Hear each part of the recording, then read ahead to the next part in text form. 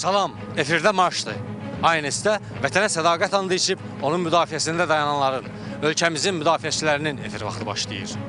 Mühüm dövlət obyektlərini, kommunikasiya qurğularını, xüsusi təyinatlı yükləri mühafizə edən, onlarla digər vacib tapşırığı yerinə yetirən, ölkəmizdəki sabitliyin, təhlükəsizliyin təminatçısı olan daxili qoşunların şəxsi heyəti xarici təcavüzə qarşı mübarizəyə də hər an hazırdır. 1-ci Qarabağ Savaşında döyüşlərdə fəal iştirak edən daxili qoşunların zabit və əskərlərinin fəaliyyətindəki, xidmətindəki ən böyük hədəf də işğal altında olan torpaqlarımızın azad olunmasıdır.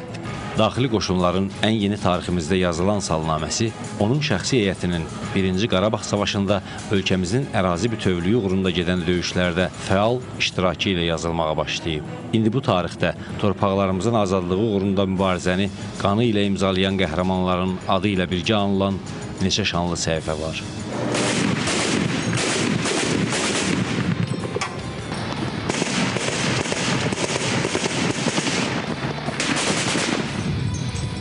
Müharibənin səngiməsi ilə atəşkəs sakitliyində yaşayan ölkəmizin təhlükəsizliyini təmin edən, ictimai asayişin bərpası, təhlükəli cinayətkarların zərərsizləşdirilməsi, əminamanlığın qorunması naminə uğurla fəaliyyət göstərən daxili qoşunlarda aparılan quruculuq işləri, onun maddi-texniki bazasının möhkəmlənməsi, şəxsi heyətin peşəkar hazırlığının yüksəlişi ilə tarixləşib. Hərbi hissələrin hazırlığının yüksəlişində bu qoşunları zabit, gizir və müddətdən artıq hərbi qulluqçularla təmin edən təlim-tədris mərkəzinin xüsusi rolu və yeri var.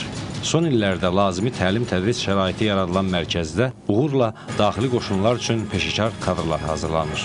Burada lazımi avadanlıqla təchiz olunan müxtəlif təyinatlı siniflərdə yüksək xidmət, döyüş təcrübəsi olan müəllim heyətinin keçdiyi məşğələlərdə müdavimlərin vətəninə, xalqına sədaqət ruhunda təlim almaq, yüksək hazırlığa sahib olmaq imkanı var. Kursan Azeri, hal-hazırda daxili qoşunların təlim-tədris mərkəzində təhsil alıram. Məqsədim dövlətimizə, vətənimizə layiqli hərbiçi olmaqdır, zabit olmaqdır və bu mövzuda müəllimlərimizin bizə öyrətdiyi biliklərə yiyələnirik və bu yüksək səviyyədə olan bilikləri mənimsəyirik və bunları da gələcəkdə dövlətimizin, torpağımızın bütövlüyü uğrunda gedən döyüşlərdə tətbiq edəcəyik.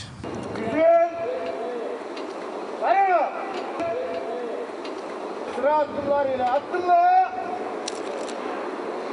Marş!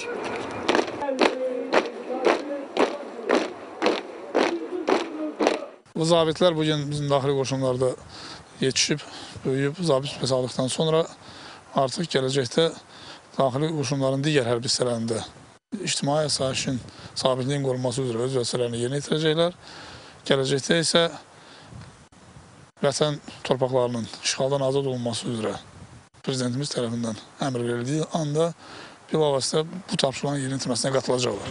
Daxili qoşunların bu hissəsi də son illərdə aparılan quruculuq işlərinin hesabına yüksək səviyyəli təlim-tədris, yaşayış və xidmət şəraiti ilə təmin olunub. Hissənin döyüş hazırlığının yüksəlməsində elə bu şəraitin olması mühüm rol oynayır. Hərbi hissədə zabit və əskərlərin xidmətinin təşkilində onların ilk növbədə lazımi yaşayış, məişət şəraiti ilə təmin olunmasına xüsusi diqqət yetirilib. Çünki hər günün rejim qaydalarına uyğun yaşayan zabit və əskərlərin növbəti xidmət gününü yenilənmiş əhval-ruhiyyə ilə yeni ovqatla başlaması üçün onların ani də olsa xidmət qayğılarından uzaqlaşaraq dincəlməsi çox vacibdir.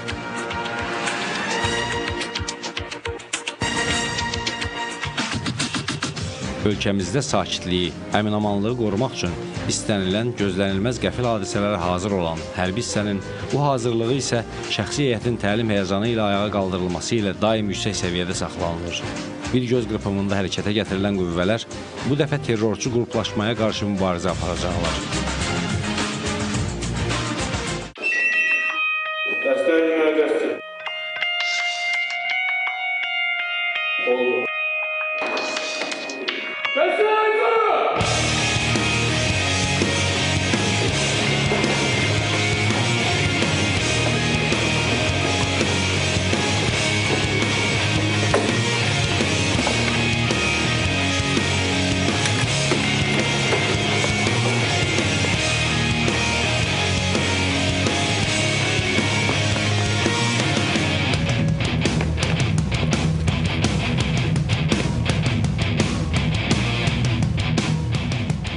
həyəcan siqnalı ilə ayağa qalxan daxili qoşunların xüsusi təyinatlı qrupuna ilk növbədə burada ərazinin maketi üzərində tapşırıqlar verilir və qum sandığı adlandırılan bu maketdə onların fəaliyyət ardıcıllığı müəyyənləşdirilir.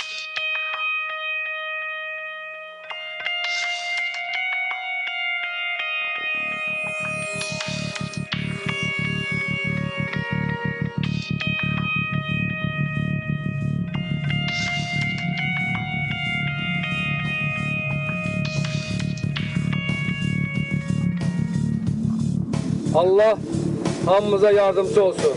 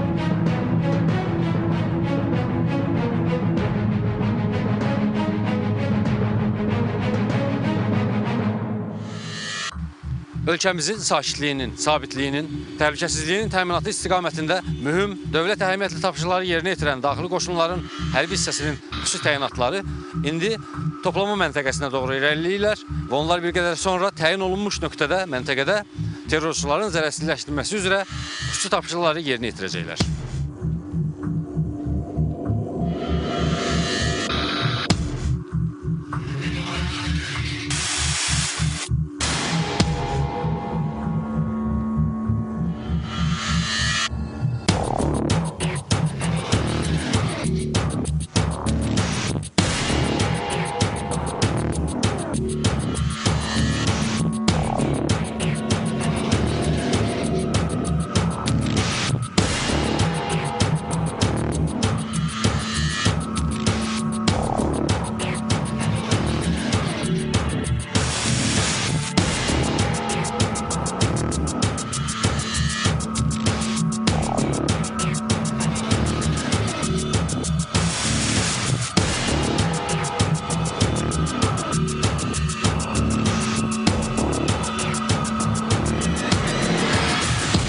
Ətraf qarla örtülü olduğundan xüsusi təyinatlılar burada əraziyə uyğun olaraq maskalanırlar və əməliyyatın gedişatında onların görünməz olması üçün bu çox vacibdir.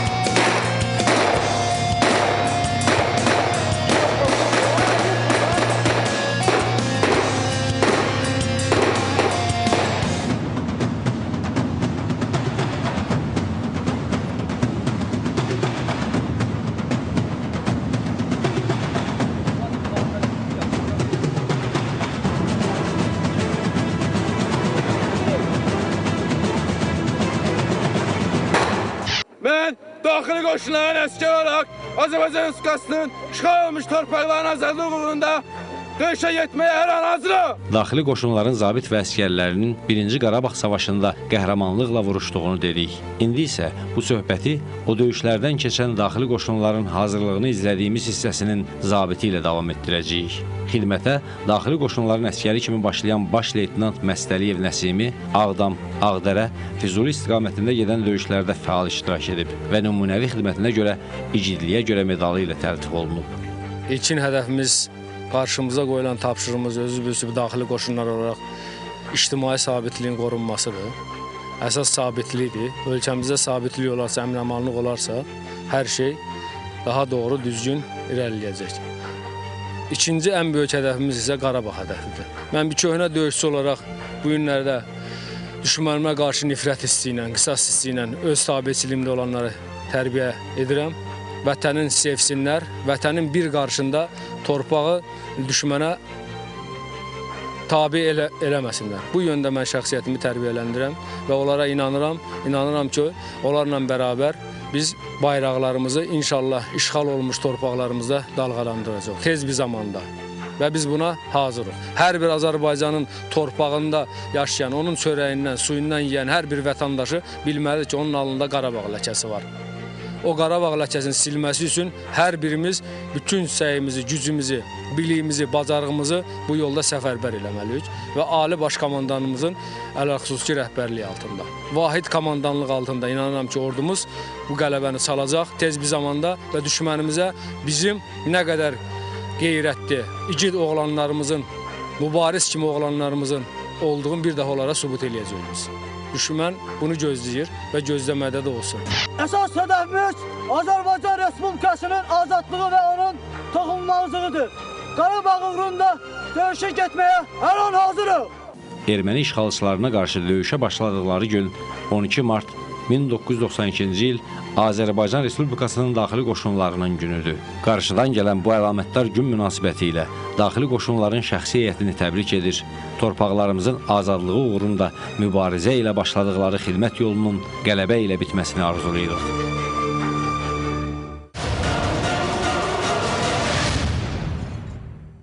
Bugün Azərbaycanda bütün diqqət ölkəmizin sakitliyinin, əmin-amanlığın təminatçısı olan əsgərlərimizin dayandığı səngərlərə, cəbhə bölgəsinə yönəlib.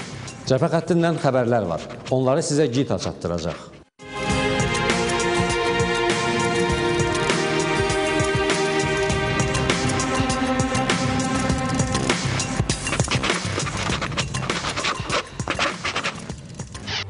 Gözləməni deyib orada xidmətdə olan əsgərlərimiz və onların xoş sorağını gözləyənlər, gözü yolda, qulağı səsdə olan əsgər doğmaları, səngərlərə sığınıb keşikdə dayanan müdafiəçilərimizin salamlarını qəbul edin. Mən Rəhmanov Rahib, buradan Seyzan rayonuna çoxlu salamlar göndərirəm. Evdə valideynlərimə, atama və qardaşıma salam deyirəm. Çox yaxşıdır, yerim narahat olmasınlar. Hər şey xidmət olduğu kimi gedir. Əskər Abdullayev Famil. Buradan atama, anama, bütün Azərbaycan əskərlərinə hamısına salam deyirəm. Səbirli olsunlar, inşallah hər şey yaxşı olar. Bütün Azərbaycana salam deyirəm, öz post əskərlərimizin adına. Yəni, arxayın ola bilərlər, biz həmişə ön cəbhədə ayaq sayıq dayanmışıq, döyüş tapşırığını yerinə yetiririk. Xidmətimizi şərəflə başa vurub, inşallah doğmalarımızı, xalqımızı sevindirəcəyik. Əskər namazı ötürmüşük. Mən buradan evimizə salamlar göndərirəm. Anama, bacıma, bütün qolma əqrəbalarımıza salamlar söyləyirəm. Narahat olmayın, xidmətimi başa vurub qayıdacam. Sağ-salamat Allahın köməkliyi. İndi də 9109-a gələn ismarcıları ünvanlarına çatdırmaq istəyirəm. Tamaşaçımız Cəlil bəy yazır. Bacım oğlu sahibə çoxlu salamlar.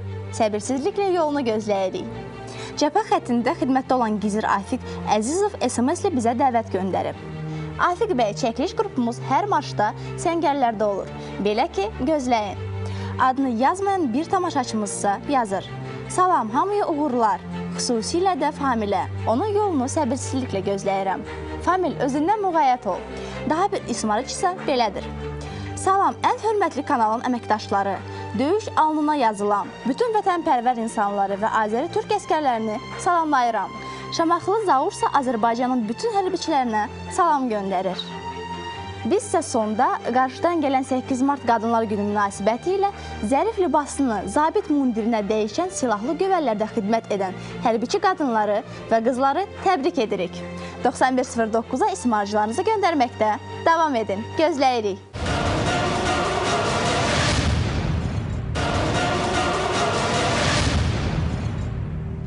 Siz marşdasınız. İndi də həftənin hərbi mənzərəsi. Hər bir xəbərdə.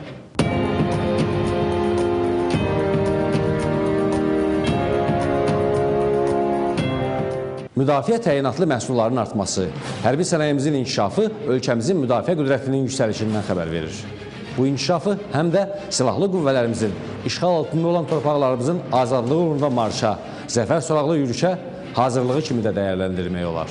Martın 3-də Müdafiə Sənayesi Nazirliyi Şərq İstehsalat Birliyinin yeni Azad Systems Co. müəssisəsi istifadəyə verilib və Azərbaycan Respublikasının Prezidenti İlham Əliyev açılışda iştirak edib. Müəssisə ilə tanışlıq zamanı İlham Əliyevə bildirilib ki, burada müasir tipli məsafədən idarə edilən pilotsuz uçuş aparatları istehsal olunur. Pilotsuz uçuş aparatları bir çox texniki iqtisadi üstünlüklərə malikdir. Uçuş aparatında heyətin olmaması, çəkilən xərclərin azlığı, insanın fiziki qabiliyyətindən artıq texniki manevrlər etmək xüsusiyyəti və digər məsələlər bu üstünlüyü şərtləndirən əsas amillərdir. Pilotsuz təyyarələr Arbiter 2M təyyarəsi 4-6 km hündürlükdə 4-5 saat, Aerostar təyyarəsi isə 10 km yüksəklikdə 12 saat fasiləsiz uçur. Kəşfiyyat tapşırıqlarını və yerdən verilən komandaları yerinə yetirmək imkanına malik olan bu aparatlar uçuş məsafəsinə və enməsinə görə aerodrom tipli platformalardan start götürmək, aerodroma və yaxud paraşüt vasitəsilə enmə qabiliyyətinə malikdir.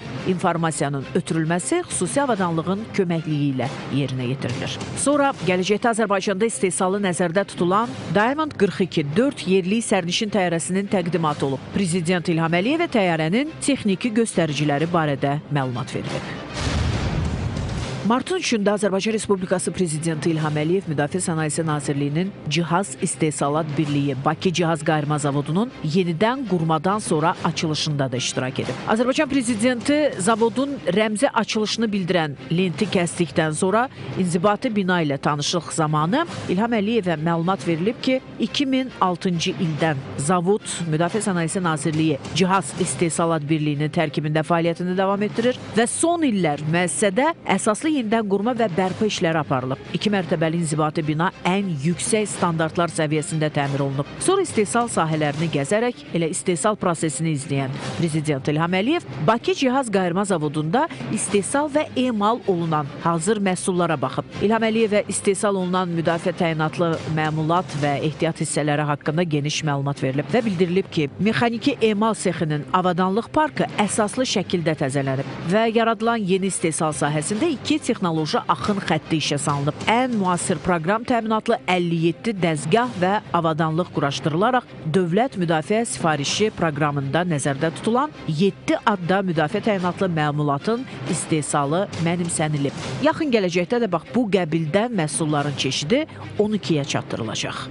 Səhra şəraitində xidməti heyət üçün zəruri olan bir sıra avadanlıqlar dövlət başçısına təqdim olunub. Məlumat verilib ki, yedəyə qoşulan su təmizləyici qurğu səhra şəraitində 1 saatda 600 litr adi suyu və ya 500 litr duzlu suyu tam təmizləyərək içməli su vəziyyətinə gətirir. Mükəmməlliyi ilə fərqlənən bu qurğu özü-özünü təmizləmə xüsusiyyətinə malikdir. Yedəyə qoşulan mini çörək sexinin də səhra şəraitində olduqca vacib əhəmiyyət kəsb etdiyi və bu sexdə 1 saatda 1000 ədəd 100 qramlıq, 500 ədəd 200 qramlıq çörək bişirməyin mümkünlüyü vurğulanıb. Mini çörək sexində xidməti heyətdən 2 nəfərin işləməsi yetərlidir. Səhra mətbəxi 400 nəfər üçün nəzərdə tutulub və bu mətbəxdə 2 saat ərzində 4 çeşiddə yemək hazırlamaq mümkündür.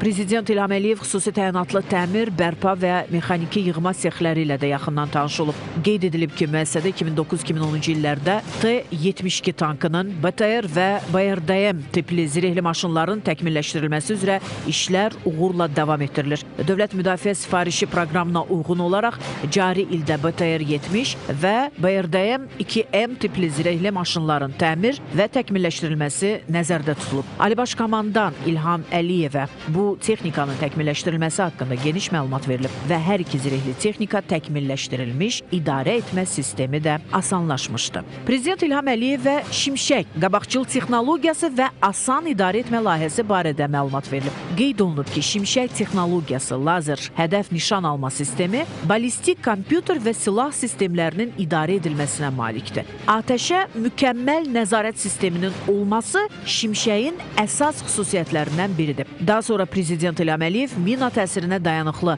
Matador və Mrauder tipli zirehli nəqliyyat vasitələri ilə də yaxından tanış olub və bildirilib ki, əsasən 14,5 və 12,7 çaplı pulemyotlarla təchiz olunan bu zirehli texnika və formalı şasiyə malikdir və şəxsi heyətin mina təsirindən, güllə qəlpəsindən və ballistik hücumundan müdafiə olunaraq daşınması üçün nəzərdə tutulub. Sonra Prezident İlham Əliyev zavodda hazırlanıb istismara verilən zirehli texnikaların sınaqdan keçirilməsi prosesini izləyib. Sonda Ali Başkomandan tövsiyə və tapşırıqlarını verdikdən sonra Müdafiə Sənayesi Nazirliyi Cihaz İstehsalat Birliyinin Sənaye Cihaz Elm İstehsalat Mərkəzinin yenidən qurmadan sonra işə salıb. Bu həftə Azərbaycan Respublikasının Müdafiə Naziri General-Polkovnik Səfərəliyev bir neçə görüş keçirib. Martın 2-sində Müdafiə Naziri Sloveniyanın Müdafiə Naziri ilə görüşüb. Martın 2-sində Azərbaycanda rəsmi səfərdə olan Sloveniyanın Müdafiə Naziri xanım Lyubica Yelusicinin Azərbaycan Müdafiə Nazirliyində təntənəli qarşılama mərasimi keçirilib. Müdafiə Nazirliyinin mətbuat xidmətindən verilən məlumata görə görüş zamanı Sloveniyalı həmkarı ilə hərbi əməkdaşlıq məsələləri barədə ətraflı fikir mübadiləsi aparan General-Polkovnik Səfərəliyev bölgədə mövcud hərbi siyasi vəziyyəti və Ermənistan-Azərbaycan Dağlıq Qarabağ münaqişəsinin yaratdığı problemləri onun diqqətinə çatdırıb.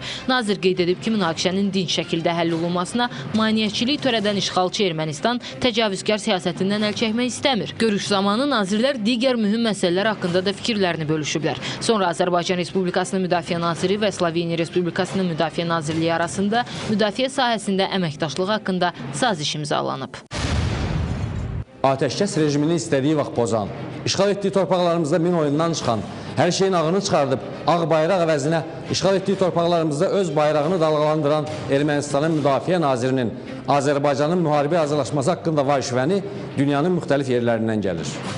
Ermənistan Silahlı Qüvvələrinin bölmələri martın 1-də Tərtər rayonunun Qızılova kəndi yaxınlığındakı mövqələrindən, martın 2-sində Füzulinin Aşağı Əbdürrəhmanlı, Ağdamın Cəvahirli, Yusifcanlı kəndlərindəki mövqələrindən Azərbaycan ordusunun üzbəüz mövqələrini avtomat və pulemyotlardan atəşə tutub. Eləcə də martın 2-sində işğalçı qüvvələr İcevan rayonunun Berkaber və Vazaşen kəndlərindən, Qazax rayonunun ərazisindəki atsız yüksəkliklərdə və Qızılhacılı kəndindəki mövqelərimizi atıcı silahlardan atəşə tutublar. Müdafiə Nazirliyinin mətbuat xidməti bildirir ki, qarşı tərəf cavab ateşi ilə susturulub, itki yoxdur. Rusiya Qəbələ radiolokasiya stansiyasını yenidən qurur. Qəbələ xüsusi radiotexniki qovşağının komandiri Viktor Timoşenko Rusiyanın stansiyanın daha 10-20 il işləyə biləcəyini söyləyib. Vesti.ru saytının yaydığı məlumata görə Rusiya Müdafiə Nazirliyi Azərbaycanda icarəyə götürdüyü Qəbələ radiolokasiya stansiyasını modernləşdirməyə başlayıb. Və cənab Timoşenko deyib ki, stansiyada texniki resursun artırılması üzrə işlər gedir və elementlərin yeniləşməsinə başlanılıb. Radioelektronika cihazlarının işini təmin edən soyudulma sistemi tamamilə dəyişdirilib. Xatırladaq ki, Qəbələ RLS 2002-ci ildə Rusiyaya 10 il müddətinə icarəyə verilib. Deməli, gələn il stansiyanın icarə müddəti bitir və müqavilənin uzadılacağı hələlik məlum deyil. Azərbaycan ərazilərinin minalardan təmizlənməsi üzrə Milli Agentlik öz ərazilərimizi minalardan təmizləməklə dünyanın müxtəlif yerlərində də mina təhlükəsini aradan qaldırır. Azərbaycan ərazilərinin minalardan təmizlənməsi üzrə Milli Agentlik NATO-nun Maddi Texniki Təminat və Təchizat Agentliyi tərəfindən Gürcüstanda partlamamış hərbi sursatların zərərsizləşdirilməsi layihəsi üzrə keçirdiyi tenderin qalibi olub. Bu barədə Anamanın baş əməliyyat mütəxəssisi Adil Aslanov məlumat verib. Onun sözlərinə görə layihə çərçivəsində Anama tərəfindən Gürcüstan mina axtaranlarına silsilə təlimlər keçiriləcək. Gürcüstan mina axtaranlarının ilk qrupu martın 28-də Azərbaycana gələcək. Təlimlər Anamanın Göygöl regional bazasında təşkil olunacaq. Xarici İşlər Nazirliyi Mətbuat Xidmətindən Azərbaycanın NATO yanında nümayəndəliyinə istinadən verilən məlumata görə bir çox xarici şirkətlərin udmağa çalışdığı bu tender əsasında qazanılmış müqavilə çərçivəsində Anama mütəxəssisləri tərəfindən Gürcü zabitlərinə 6 ay müddətində partlayıcı maddələrin zərərsizləşdirilməsi üzrə təlim keçməsi nəzərdə tutulur. Müqavilə fevralın 16-sında Anamanın direktoru Nazim İsmailov tərəfindən NAMSA-nın layihələr üzrə zabiti David Tondronun iştirakı ilə imzalanıb. Qeyd edim ki, bundan əvvəl Anama tərəfindən Azərbaycanın Gürcüstana yardımları çərçivəsində Gürcü mina axtaranlarına təlimlər keçirilib. Azərbaycanın İST-14-5 İstiqlal snayper tüfəngi dünyanın atıcı silahlar kataloquna daxil ediləcək. Verilən məlumatlara görə artıq kataloqu hazırlayan şirkət tərəfindən silahın texniki göstəriciləri və digər zəruri məlumatlar götürülüb. Azərbaycan tərəfi bu məlumatları ötən həftə Birləşmiş Ərəb Əmirliklərinin Abu-Dabi şəhərində keçirilən IDEX 2011 sərgisində təqdim edib. Kataloqda əsasən dünyada geniş yayılmış, eyni zamanda da xüsusi təyinatlı atıcı silahlar barədə məlumatlar yer alır və MDB məkanından bu kataloqa əsasən Rusiya, Ukrayna və Belarus istehsalı olan bəzi silahlar salınıb. İstiqlal Azərbaycanın ilk milli silahıdır və bu tüfəng 2500 metrdə istənilən hədəfi məhv etmək qabiliyyətinə malikdir. Ölkəmizdə Rusiyanın istehsalı olan Tigr zirehli maşınlarının istehsalının da ehtimalı var. Rosabaronexport şirkəti Azərbaycana Respublika ərazisində Tigr zirehli maşınlarının lisenziyalı istehsalını təşkil etməyə təklif edib. Bu təklif Abu-Dabidə keçirilən IDEX 2011 beynəlxalq silah sərgisində olunub. Yayılan məlumatlara görə digər hərbi texnikalarında istehsalı üzrə təkliflər verilib və bu təkliflər ölkəmizin Müdafiə Sənayesi Nazirliyi tərəfindən nəzərdən keçirilir.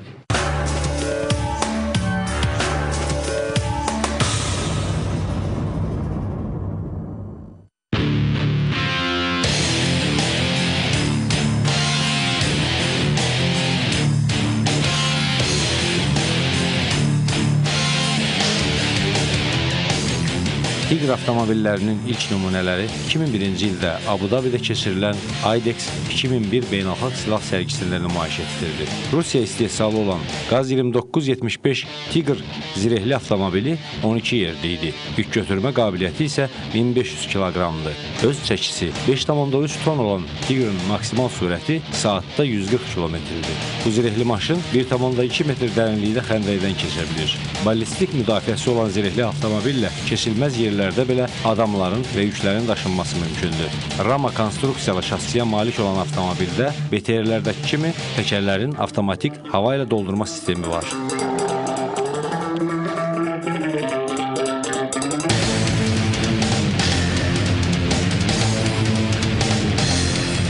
Onun mühərrikinin gücü 205 at gücünə bərabərdir. Avtomobilin zirehli gövdəsi termik emaldan keçirilən 5 mm qalınlığındakı metal lövhələrdən hazırlanıb. Tigr zirehli avtomobilləri ümumqoşun təyinatı ilə yanaşı qüvvələri daha çevik idarə etmək üçün nəzərdə tutulan Kommando qərargah maşını kimi də hazırlanır.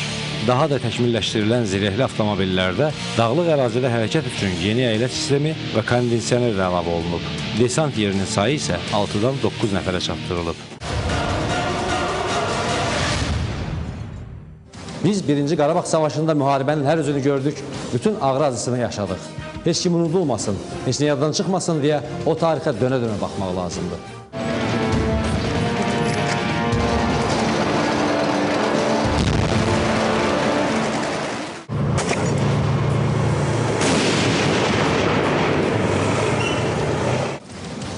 iyul 1993-cü ildə Qarabağ müharibəsinin ən geniş miqyaslı əməliyyatlarından biri baş verib.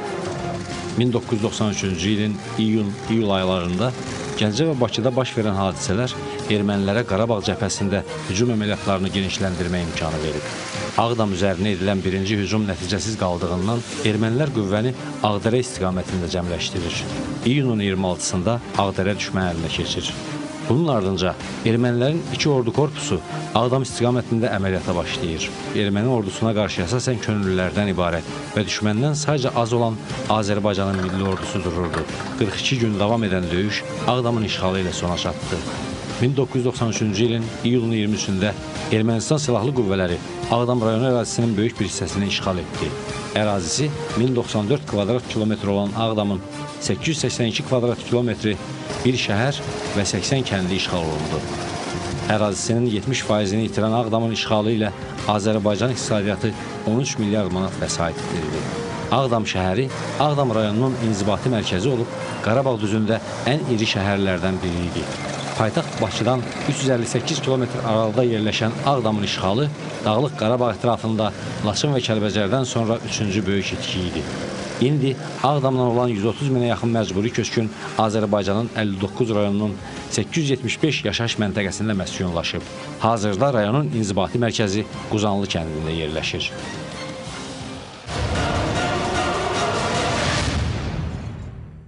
Siz marşa baxdınız. Ölkəmizin mənafeyini, toxunulmazlığını qoruyanların qələbə sorağını eşitmək, torpaqlarımızı azad, Azərbaycanımızı bütöv görmək arzusuyla salamat qalın.